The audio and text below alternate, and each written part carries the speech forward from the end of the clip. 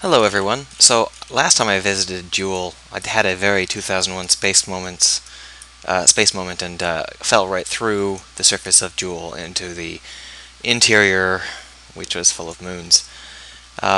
So Jool is kind of an oddity for me. I decided I would build a base on Jool's second moon, which I proceeded to do. That's this base over here you can see. However, you might notice that there's something weird. The only ships still in orbit around that moon are the relay satellites I put up in orbit around that moon. And moreover, they're no longer in one-third. They're no longer in split in threes like they used to be. Instead, they're clustered funny.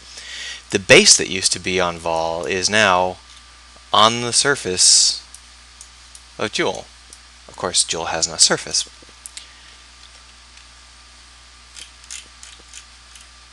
Yep, that's on the surface of Jool, or hovering above it. Can't EVA, can't IVA, don't appear to be any physics I can use. I can actually launch something. Let's go ahead and try and launch something. Do I have a balloon-related craft? I think that's the only thing that's going to be able to take off.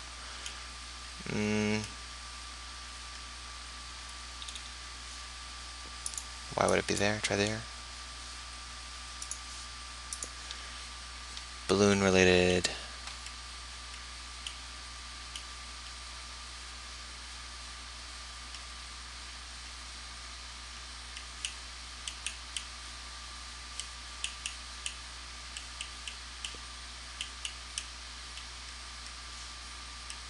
You know, I think that the Autolander has a balloon on it. Let's go ahead and try it out. That's okay. We don't need any electric charge. Well, it's got a balloon on it. Take off! Go back to the sky where we belong. Nope, no physics is being simulated. I mean, this thing weighs negative 10,000 kilograms now, so there's obviously no physics happening here. This is a real bug, and I'm afraid that all of these people are dead. There's no way to rescue them. And this was all of my Jool remote crew except two, so there's like 8 people here. And due to this bug that put them on the surface of Jool, they're all gonna die.